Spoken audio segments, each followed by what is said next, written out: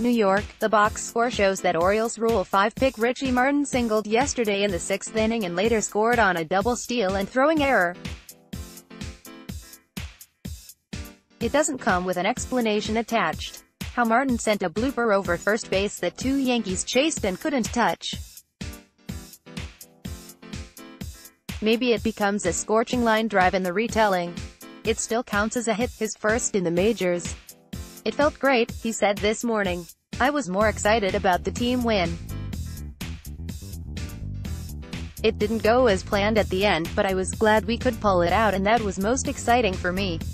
Martin raced out of the box and hoped that the ball would elude gloves and find the grass. I had no clue, Martin said. I thought he was about to OBJ, Odell Beckham Jr., me and barehanded.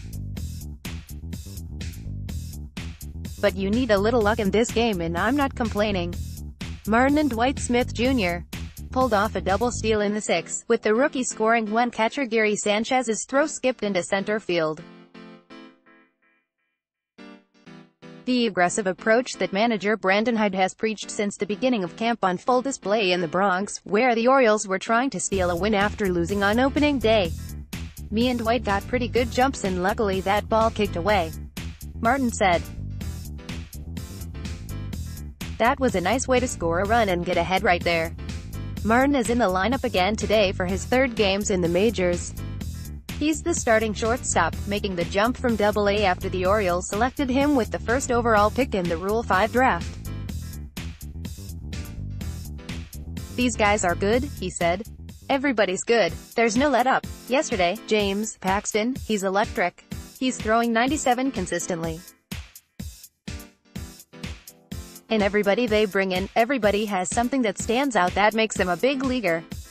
Zach Britton has got a 94 miles per hour sinker from the left side. Chad Green yesterday was just electric.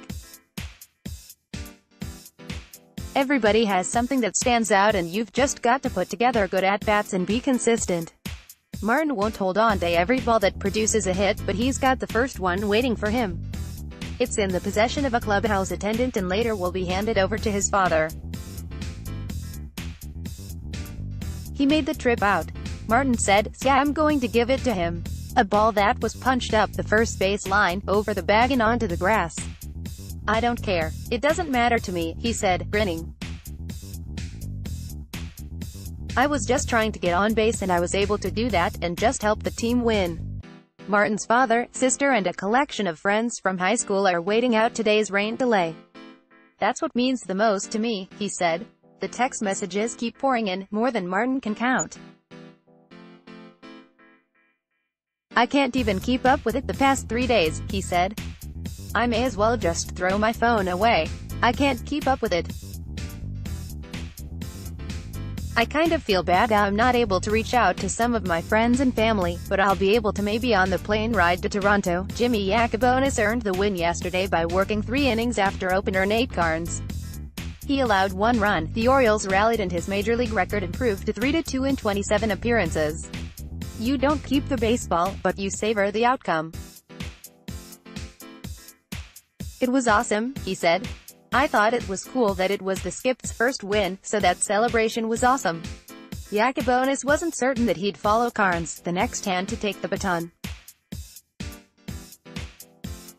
They said it all depended on who would match up against the lineup and where they were at. Yacabonis said.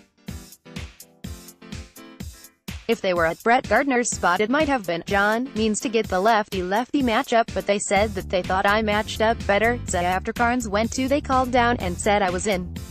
Like I was saying in spring training, I can pitch in any role now. It's just comfortable. It's easier for Yacabonis because he's transitioned to starter and has been stretched out. He's capable now of handling any portion of the game. Lacking that experience might have precluded him from being the next man up.